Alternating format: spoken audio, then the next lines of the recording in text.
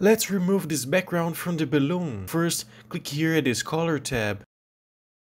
Now, click at this icon right here. Select this pencil.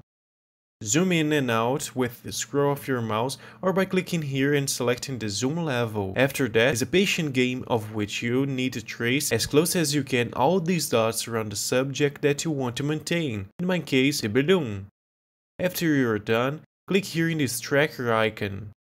Now click here at track back and forward and the program will automatically adjust the dots to cover up your subject. Going again to the dot section here, you can adjust the values of softness and how much it will be taken in and out from them. Modify these values until you find it more pleasing. After you're done, click here at this Nodes tab and with the right click, select Add Alpha Output.